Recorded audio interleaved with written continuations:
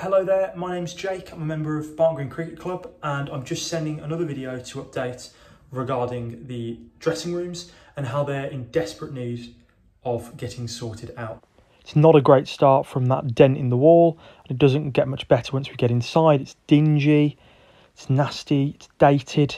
As you can see from when you walk in as a player, there's problems with the carpet that need addressing immediately.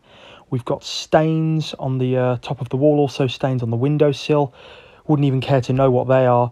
Holes in the walls that some have been caused when people have tried to paint the walls themselves, and it's just gone straight through. Now into the visitors' dressing room, the same problems yet again.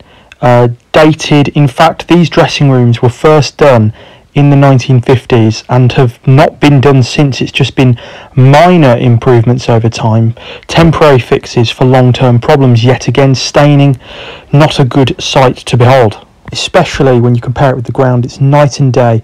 We have a lot of respect for our ground. A lot of people love playing on it. It's of the highest standard, and we need to bring those standards up for all the other elements of the club.